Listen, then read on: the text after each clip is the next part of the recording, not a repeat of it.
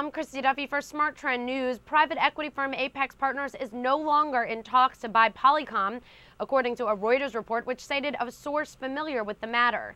The two companies held discussions, but Apax ended up not making an offer. A spokesperson for both companies declined to comment.